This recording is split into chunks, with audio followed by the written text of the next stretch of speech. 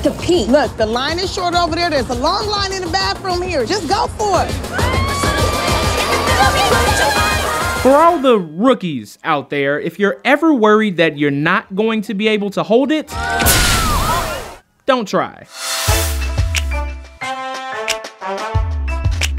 But before we get to ladies' night, why waste precious tanks when they can pick us off from the air like fish in a barrel?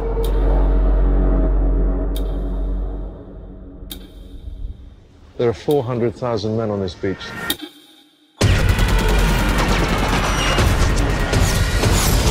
taking the #1 spot this week is Christopher Nolan's critically acclaimed Dunkirk, bringing in an estimated $50.5 million in its first week out.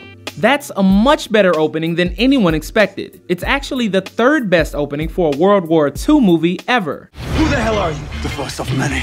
Right behind Captain America: The First Avenger and 2001's Pearl Harbor. With such an extensive list of World War II films, it can sometimes be hard to get people excited for yet another movie about fighting Nazis. It's just a matter of time before they face surrender or annihilation. But luckily for Dunkirk, Christopher Nolan was in the director's chair. And he's about as big a star as you're gonna find behind the camera lens. More importantly though, he delivers. Dunkirk carried a 92% approval rating on Rotten Tomatoes during its opening weekend, and has managed to get some Oscar buzz in the process. And with that, on to #2. This weekend is all about the flossy posse. We're gonna be staying up late, making memories that we can laugh about the rest of our lives, because that is what a girls' trip is for. Also beating expectations this weekend is Girls Trip, bringing in an impressive $30 million in its first week out. As far as adult comedies go, this is the first successful debut of the summer. Baywatch, Snatched, and The House all tanked in their domestic openings. There's gonna be so many hot Miami babes. We are gonna be swimming in girl. Hi, Alice.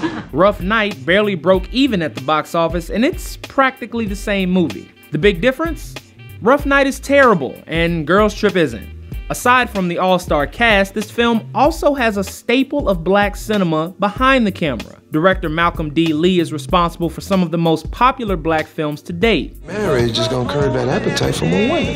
In what world? Chief among them, The Best Man, one of my personal favorite movies of all time. But enough about me, on to #3. Dropping one slot this weekend and barely holding off War for the Planet of the Apes is Spider-Man: Homecoming, bringing in an estimated $22 million in its third week out.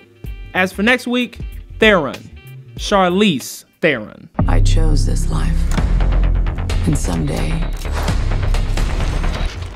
it's going to get me killed.